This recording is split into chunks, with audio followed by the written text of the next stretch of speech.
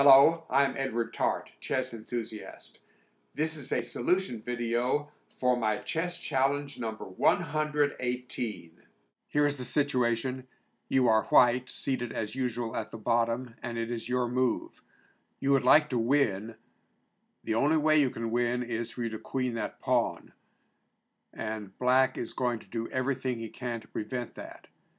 Is there a way that you can for sure queen that pawn? And if so, how do you do it?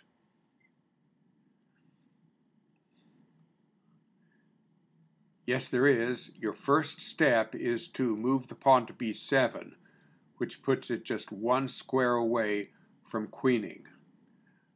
Black cannot at this moment attack and capture the pawn. The best black can do is delay whatever may happen by checking your king. So he moves rook to a6, check. Now, if you move your king away from the c-file, black can get your pawn. For example, if you move your king to d5, black is going to get your pawn. Or if you move your king to b5, black will do this. Move his rook to a1. Then if you queen your pawn, black checks you. You move out of check, he gets your queen. He will go on to win with proper play.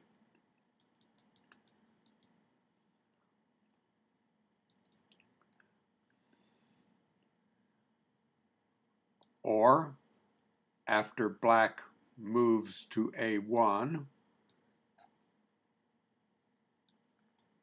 if you move your king out of the b file, say to c6, black gets your pawn,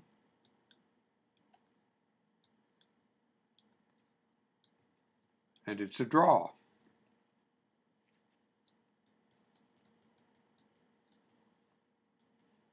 So, you don't want to move your king out of the c-file, and moving your king back to c7 isn't going to get you anywhere.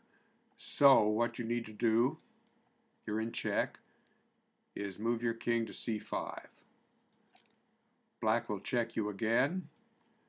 Move your king to c4. Black checks you again.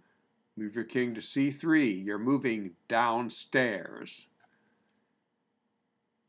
Black checks you again, and now you can move your king to the b file, to b2. No more useful checks. There is now no way that black can prevent you from queening that pawn.